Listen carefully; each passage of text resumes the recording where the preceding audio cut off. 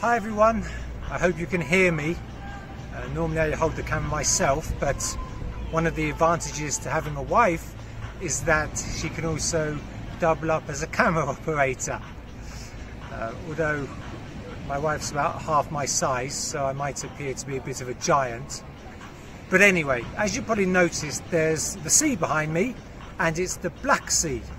And we're in the port city of Batumi. When I first came to Batumi 15 years ago, it was just like an old Soviet seaside town.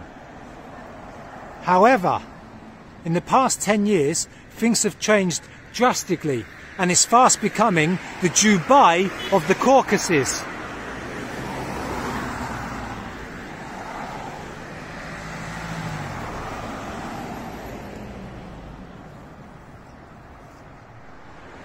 Things that were cool in the 90s have fallen out of favour, and you see quite a few disused buildings like this that eventually will make way for the new high-rises popping up all over the city.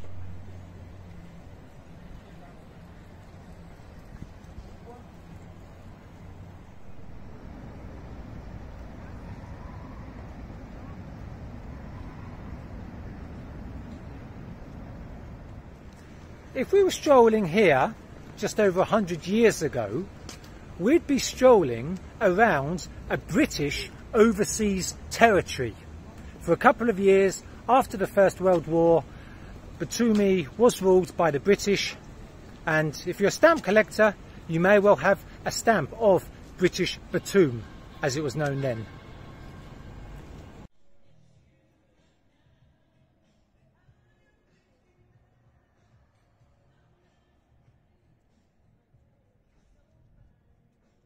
The main promenade goes for 7 kilometres. You can walk all the way along it, and what's really good about Georgia is, like, unlike many other countries where it's difficult to get on the beach because the beaches are all privately owned by all the hotels, in Georgia you don't have that problem. All the beaches are for the public and have public access, so you can go anywhere you want.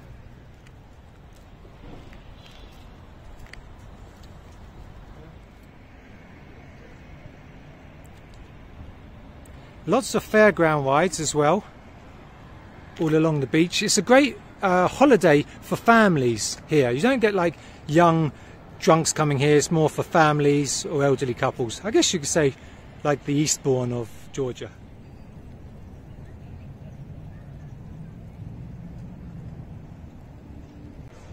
So this is a good example of the Batumi of today.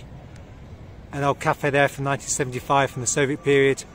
And behind it, brand new apartment or hotel blocks.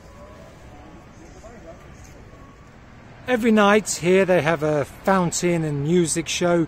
You can sit on those benches opposite and enjoy the spectacle.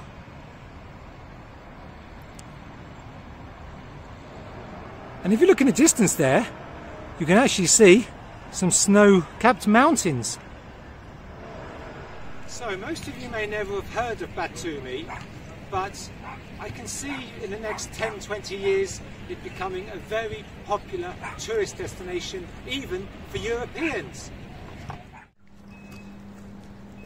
It's actually a very quaint and charming little town actually,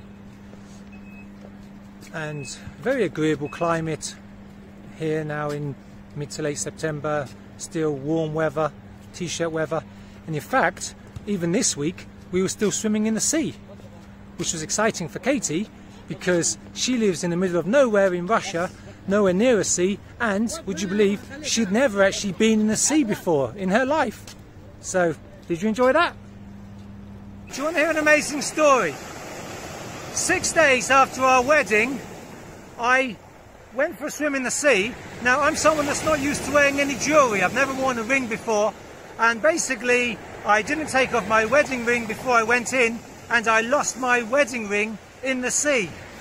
The ring wasn't of high value, but it was my wedding ring, so there's a sentimental value, of course. So obviously I was a bit gutted about that. Kate was a bit upset as well, of course.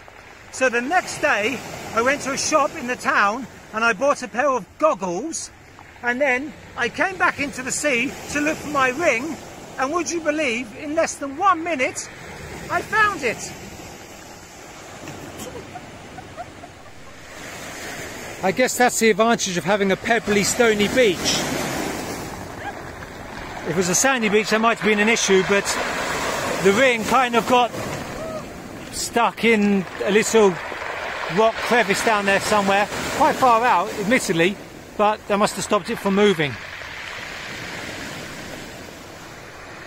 I should say the sea at the time was quite a bit calmer than it is now, but still, finding something as small as a wedding ring in something as big as the sea is quite something.